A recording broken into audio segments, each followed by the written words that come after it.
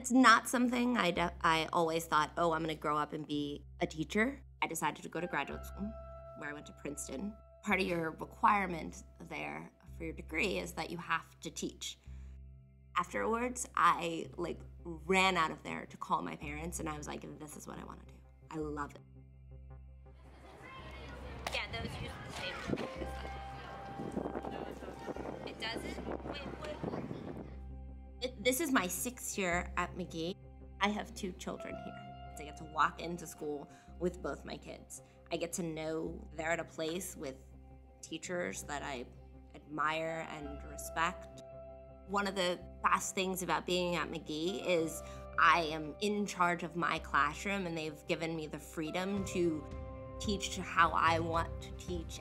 We've talked about the Catapult project. When you see a kid make a realization or do something with confidence that they couldn't do before, there's nothing better than that. That's awesome. Is this the side you need more practice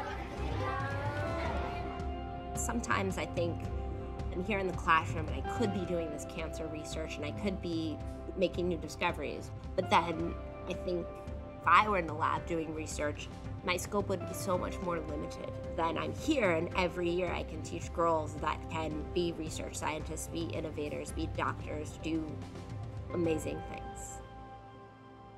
I just can't imagine myself doing anything